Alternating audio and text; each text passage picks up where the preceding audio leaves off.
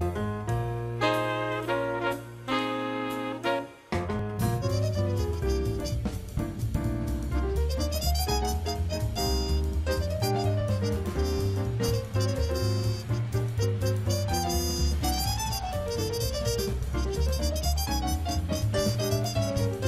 going to get an experience when you walk through the doors here. I think you're going to get great food, you're going to get great service, and you're going to get great ambiance. The food's kind of the foundation of any restaurant. If you don't have good food, then people may visit the restaurant once or twice, but they may not come back a third time. So to me, the food is the utmost importance in this place. We try to be a steakhouse for the new wave, so to speak. So we offer all the steaks that you'll get in the traditional Chicago steakhouse format. And then also we have a very eclectic menu full of a lot of seafood. We have a pretty diverse crowd here. Earlier in the week, we may get a little more older of a clientele, and then on the weekends we get a little bit of a younger clientele that's coming in here to have some good food and have a good time, and then maybe head up to the Ghost Bar for some after-dinner drinks. When you set out to do something like we did here, we've always kept it in close view of what we're actually doing, that we want to provide great food, great service, an exciting room for people to come and visit, and that you never let your standards drop that you set. And that's what I think we've done here at 9.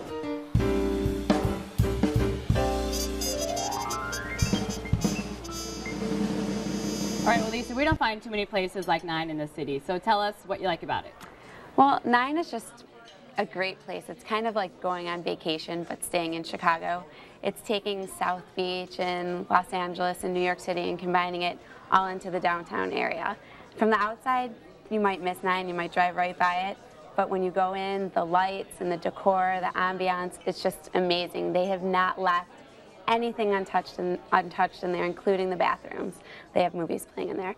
And the food on top of the ambiance is just incredible. The menu is pretty simple, but everything is just magnificent. All right, now Bob, you had a little bit of a different take on the whole. I think if you're in your 20s or 30s and you're looking for a hip happening, I kind of describe it like a Disney. Come on, you look hip and happening. A Disney-like experience. Then this is exactly the place you want to go.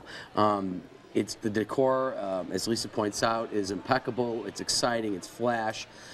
It's just that when I visited there, I was looking for a more traditional dining experience, I guess. In fact, the couple that I was with the evening we dined there at one point in the meal, and this was about 10 o'clock-ish, looked at each other and said, I think we're the oldest people in the room. And it tends to be, because of its electric, it's a little louder. I tended to get into like yelling to my guests across the table because it gets loud in there. It's almost like an anomaly, and it's interesting that when we talk about restaurants, we want to talk about the food and the chefs and everything going on. But this is a playground. It's the people, it's the playground. But see, probably my tactic, which is my usual tactic for dining out, especially at places which tend to be popular and kind of trendy, is to go early and on a weekday. And it worked like a charm. The wait staff had nothing to do at the time, so they were very attentive. Yeah.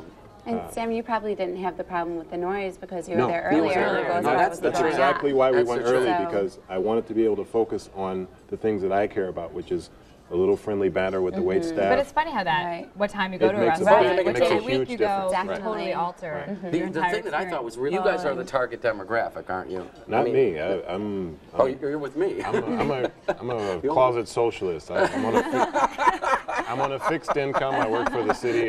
They are not targeting me. But I don't mind spending whatever it is if I'm going to have a great time. And I'll tell you this. Do I. Did you enjoy the food there, or you just? Actually, I had an interesting food experience too. I ordered up a fillet, and I have never had a fillet. I'm a beef eater, and I've never had a fillet in my life that had fat in it. And I got like 2/3 through my steak, and I'm going, I know I ordered this thing medium rare. I know I did. That's so surprising to me. That's different. My girlfriend ordered the same thing you did, and she thought it was wonderful. She thought it was Right. great. My She husband really, also had the filet. Really? Too. Yeah. Yeah, and that followed having the extra wine glass that was sitting at our table because it's loud in there. They cue visually, and the server for your entree was looking at one of the other waitstaff and proceeded to knock the glass and smash it all over the edge on the floor. It was bad. I was like, happen though, exactly. Bob, so. Sure, they did, and they recovered. They recovered well. I can't fault them for that. And maybe it was just a bad night. You know, I don't know. All right, so Lisa, tell us everything that you ate when you were at 9. Okay, for appetizers, we had oysters on the half shell, which were extremely fresh, probably the best oysters I've ever had, and fried calamari, which can't go wrong there. For my main course, I had penne, which had chicken and some vegetables in it, and then for dessert, we had a warm almond cake, which was exquisite. And Bob? I had lobster bisque, I had the filet. They do a very unusual thing. They give you plates and everything so that when you order sides, you can share them conveniently and don't have to embarrass yourself by reaching over. That's a point to be made. I like that a lot. It was really convenient. We had asparagus. We had some garlic potatoes, which were really good. And we also had, they almost like puree gazpacho. Their gazpacho was to die for, too. It was like, wow. Like I say, I don't want people to get impression. I mean, I had some interesting experiences along the way, some bumps in the road. But by and large, again, if you're the right target demographic for this place, you get a good meal. And Sam, you actually tried something that they're known for, which are those little tuna tartare cones. Oh, yeah, those were good. I've never had anything like that before.